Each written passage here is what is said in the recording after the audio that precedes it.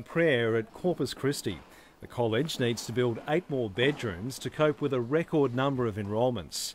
The priest in charge says the popularity of World Youth Day has led to a steady rise in people entering the seminary. To see millions of young people, want to be part of the church, and because often in the parish there's very small numbers of young people, they see that big crowd and it gives them hope. Oleg Stewart was one of those worshippers at Sydney's World Youth Day in 2008. I was only 13 and probably didn't appreciate it fully, but for me it was an amazing experience just to see the Pope and participate in a papal mass.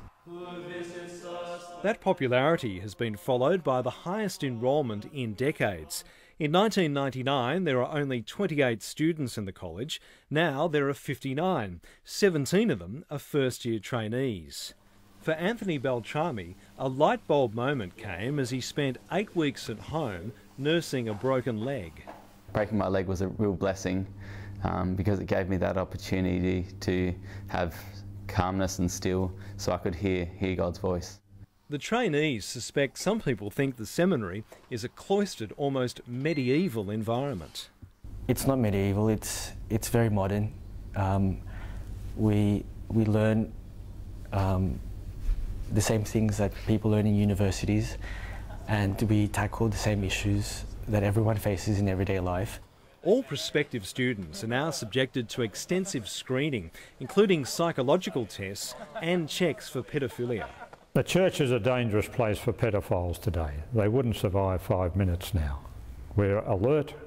It's a long 7-year pathway to the priesthood, and the church says about half to 2/3 of the seminarians actually complete the training to become new members of the Catholic clergy. And one of the key challenges they face is a vow of celibacy.